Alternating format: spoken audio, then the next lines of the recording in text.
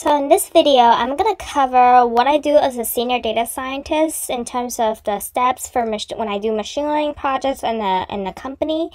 And first thing first, you have to kind of have a basic concept of supervised learning or unsupervised learning. So the supervised learning is that the data is actually labeled with a predictive outcome. So let's say if you have an email classification for spam or ham, your data actually shows that if that email is a spam or ham. And so the advantage of supervised learning is that it's simpler computation and it has very high accuracy because you already know exactly what you're expecting, versus unsupervised learning, meaning you have all these variables / features that you are feeding into the model, but you don't know exactly what you're expecting out of the outcome from. So data is completely not labeled and you don't know what you're expecting it from it. And the downside is that it's very heavy computation, but the good side is that you get to find out what's the underlying pattern. So here are the 5 steps I usually take when I have to solve a business machine learning problem.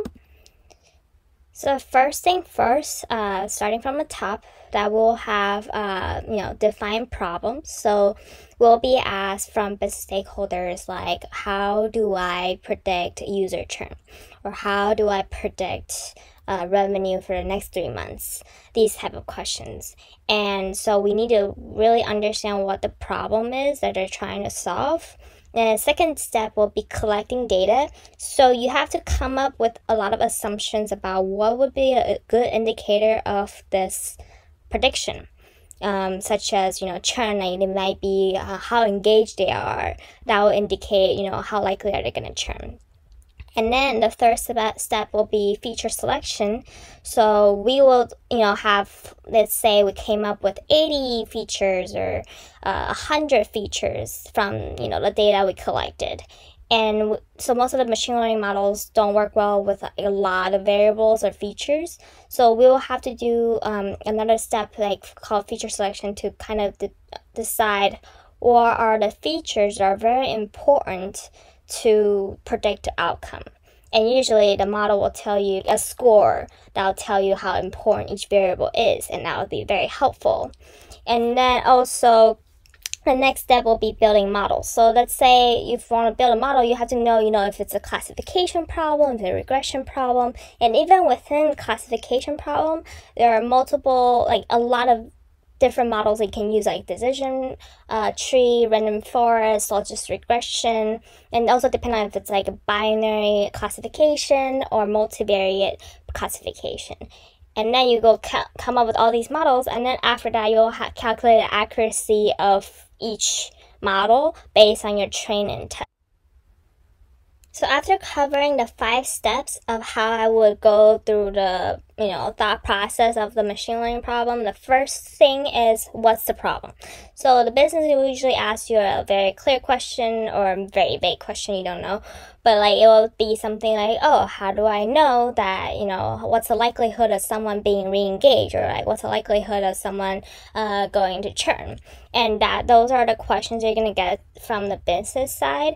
And then you have to think about it and yourself as this kind of decision tree thought process, is this a classification problem or is it a regression problem? And classification problem meaning you're trying to group these people into some sort of 2 groups or 3 groups or multiple groups. A 2-group classification will be called the binary classification, if it's yes or no. And the regression will be trying to predict the revenue or trying to forecast something. That'll be the regression model.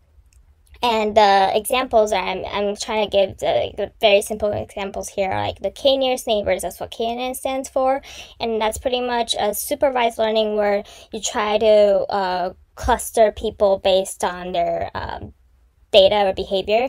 And then K-means is an unsupervised learning, so you're trying to group or cluster the users into some sort of way, but you don't know exactly what you're clustering into. That's what we covered for unsupervised learning. And for regression, the most simple regression model would be a linear regression that most people are familiar with. Or Profit is a Facebook machine learning model for forecasting.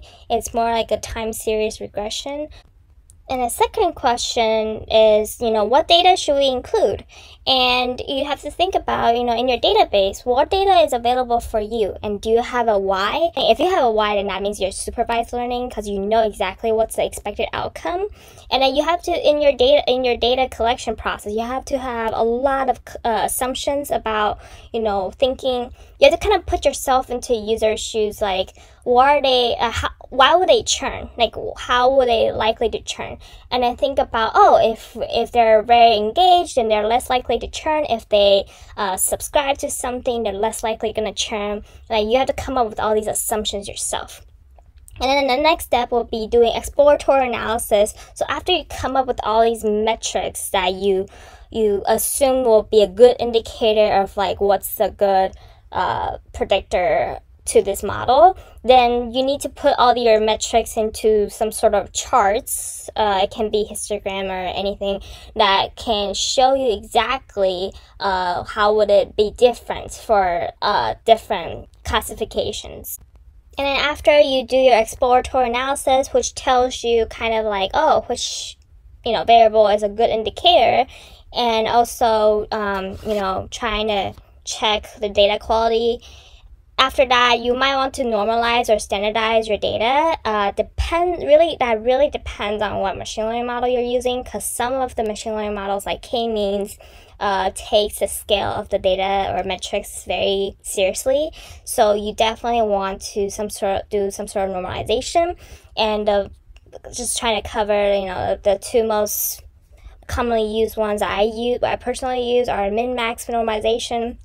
So it pretty much takes the metric. The metric can go from 0 to a couple hundreds of thousands, and then you try to shrink them down into this from 0 to 1, reduce the scale down to only 0 to 1, and with continuous data. And then, or you can also do z-score standardization, which is pretty much calculating, putting everyone into a bell-shaped curve and trying to calculate how far is this person's, and how many standard deviation are they away from the mean. So after you come up with all the features and metrics that you think are the good data that will feed into your model, the next thing you want to do is feature engineering and selection process. So first thing first, always check your data quality, because you often think you collected the data what you think it is, but then you go in and check the data you pulled, and then you realize it might be garbage just because, maybe the data was not logged correctly or something. And the second thing is always check if you have a lot of nulls in your data, because imagine if your data is just a lot of blanks, and how is this even a good indicator in your model, right? And the third thing is you want to check the correlation between your metrics. So for example, if you have deliver email count and open email count as your two metrics, those two things are very highly correlated, because you cannot open an email unless you already delivered an email. So what I would do in this case will be creating a new feature based on the existing metrics. So what I would do would be calculating the open rate, or you can calculate percentage difference before and after.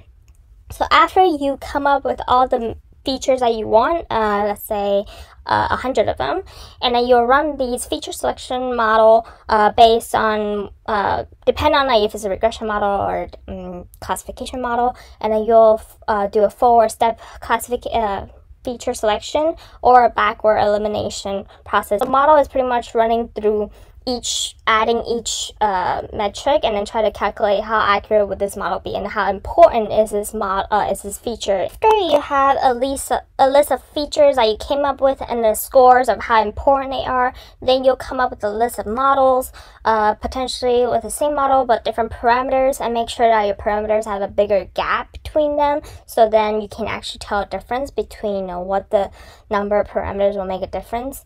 It'll be like number of clusters or number of features in your recommendation system. And then after you came up with all these models and do your train test splits, you'll calculate the accuracy metrics. So such as like accuracy score, or RMSE, MAE, or median absolute percentage error. Really depend on what kind of machine learning model you're doing. But these scores would definitely tell you which model works the best based on your training test. And usually after you calculate accuracy metrics, you'll think, okay, that's the final solution. I already picked the model. But in big companies, they tend to, want to invest more money and time into, really finding out which model works the best. This usually applies more to some machine learning model that you're putting into production. And then so what people would do would be running an A/B test. So you randomly split your users into two groups, into two models that you built.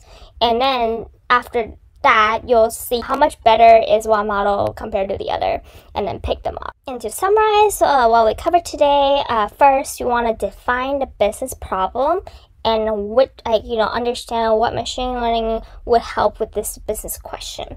And then the second thing is you want to collect your data, but make sure your data quality is good and also not a lot of nulls in your data. And the third step will be feature selection or feature engineering. So you're trying to remove your highly correlated metrics and also run your feature selection model depending on what kind of machine learning you're doing. It will give you a list of metrics and a list of scores based on importance.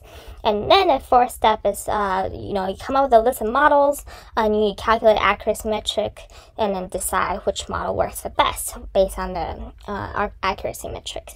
The fifth step, if this model is something that's going into production, then usually people will run an A/B test to see which model works the best or has better accuracy.